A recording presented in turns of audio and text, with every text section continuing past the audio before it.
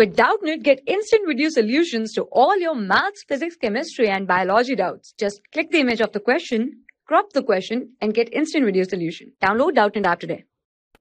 Hello students, so the question is the current voltage graph for given metallic wire at two different temperatures T1 and T2 are shown in the figure.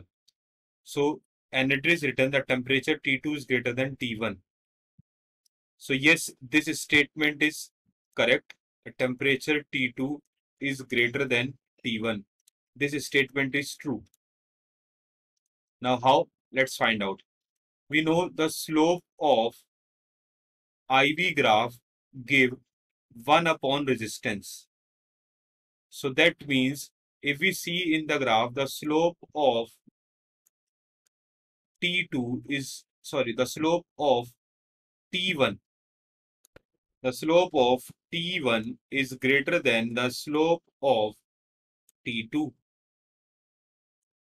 So this implies that the resistance of T1 is less than the resistance of T2. And we know the resistance is directly proportional to temperature for metallic wire.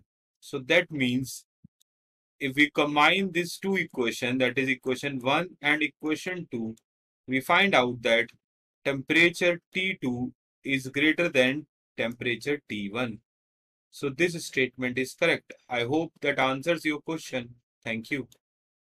For class 6 to 12, IIT JEE and NEET level. Trusted by more than 5 crore students. Download Doubtnut app today.